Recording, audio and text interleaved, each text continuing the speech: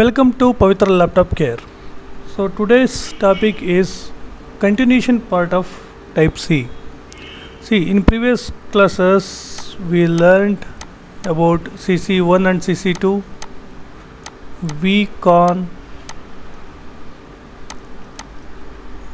and DFP, UFP and types of cables. Finally we reached PD, power delivery IC.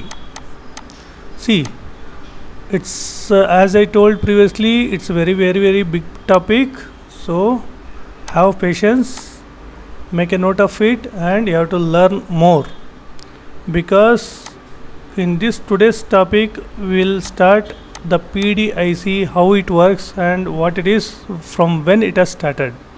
See, if you know the BIOS editing, then you come to know when this PD has started. For example, I will open MEA, Me Analyzer, and I have 3 BIOS files. For example, 11th one I will check what is the result. See, 11th one CSE Me 11, in this nothing is there, only CSE Me was there. Okay, next 12 I will take.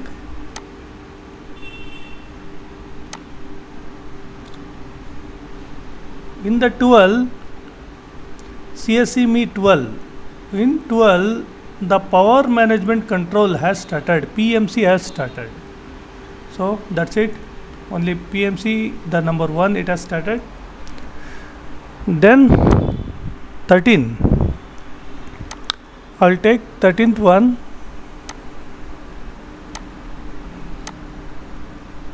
Sorry.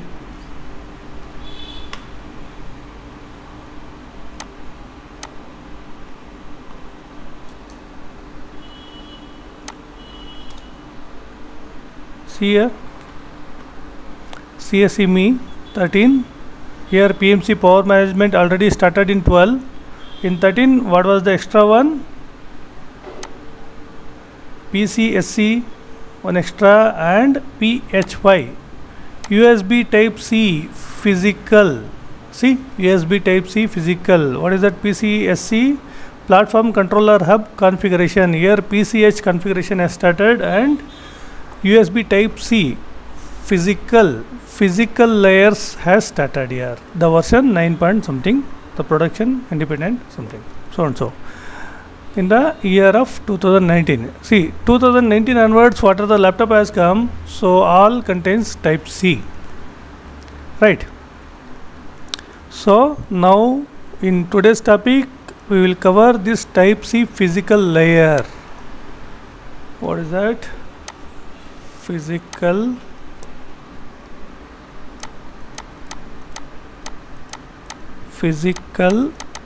layer.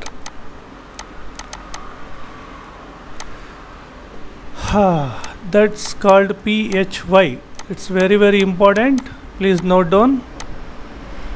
See, in the same as usual, I will start from PPT, the boring section, but I won't detect more. Just I will open the PPT and I will show you. Please make a note down, pause it, and you can note down and learn more. Okay, let's go back to the PPT. Before starting to PPT section, just I wanted to inform you people, from Nigeria, one of our subscriber has wrote this one. I hope this message find Mr. Joshua Often. He is from Nigeria. So what he wrote, I hope this message finds you well. I wanted to take a moment to express my sincere appreciation for the incredible content you consistently share on your YouTube channel.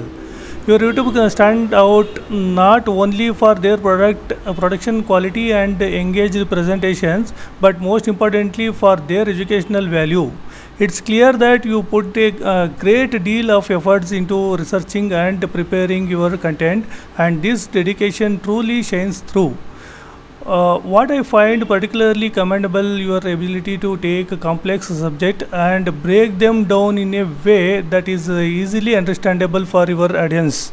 Your explanations are clear, concise and often accompanied by visual that further enhance the learning experience. Moreover, your choice of topics covers a wide range of subjects catering to various interests and levels of expertise.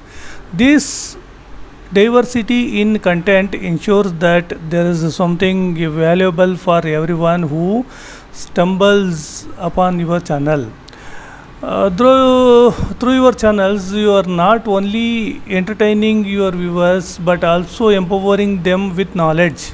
You are contributing to a culture of lifelong learning, and that's a truly commendable endeavor. I personally have learned a great deal from your channel, and I am sure many others share this sentiment.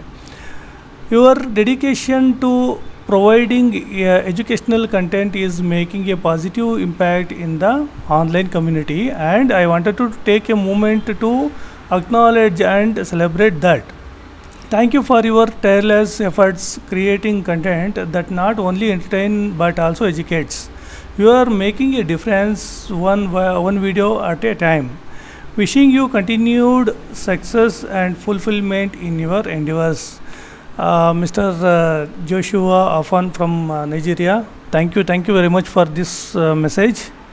One thing I wanted to clear, actually what are the videos I am making, it's based on our PLC students. Please note it, because every time in every video I am mentioning this is for PLC students, because so many secrets already I explained them. In future they can easily recognize through these videos, but 100% it won't cover what are the subject is there, that won't cover in this particular videos. So many incompletion videos also already put, but for our PLC students it's a complete video, because already they already know and knows, and remaining by seeing this video they can easily understand. So that is my intention. I am not a YouTuber, actually I am running a institute, so for that reason I am releasing these videos. If it is useful to others, definitely you can make use of it, but the thing is, please note, if you are technically sound, technically knowledgeable, then easily you can understand this. If you have any doubts regarding this, you can put a comment, definitely I will guide you. Thank you once again, Mr. Joshua from Nigeria. Okay, now I'll start my PPT. USB power delivery PD management, USB PD management device. See here IC introduce, just I wanted to show you a PDF, that schematic. See, in this schematic you can see here it's a 20 volts, here it's a 5 volts. From where it has come, that nobody knows. If you're seeing it first time, definitely it will be confusing things. See, here it's LDO is there, 3.3, 1.8, CC1, CC2. You can't understand by seeing this schematic. So that's the reason. See here, I to C. That's the reason I am dividing this particular topic, because it will be very useful to you. Because what PD does, this is actually PDIC, it will convert to 20 volts from 5 volts inputs. So anyway, I'll come to the topic.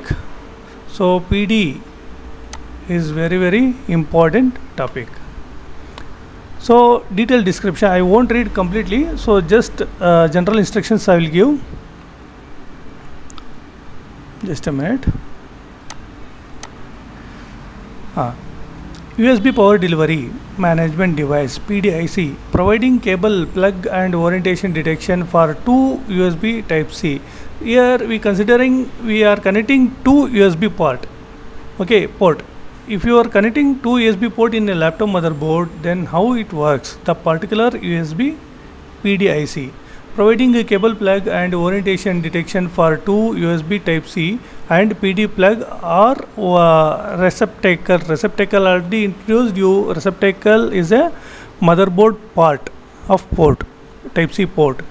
The PDIC communicates with the cable and another USB Type-C, and PD device at the opposite end of the cable enables integrated port power switch, controls an external high current port power switch, and negotiates alternate mode. See here, one more thing I wanted to introduce you: alternate modes. What it is, everything I wanted to tell you, but it's very small one, so that's why I not yet introduced. In next video I can do that. So alternate mode also is very important for each port. The PDIC may also control an attached super speed. In previous videos I already introduced this super speed and super speed plus multiplexer via GPIO or I2C. Just I showed you, in PPT I2C to simultaneously support USB 3, 3.1 data rates and display port video. See, especially we are using this Type-C for power management and the display things. We can connect it to display or some audio systems.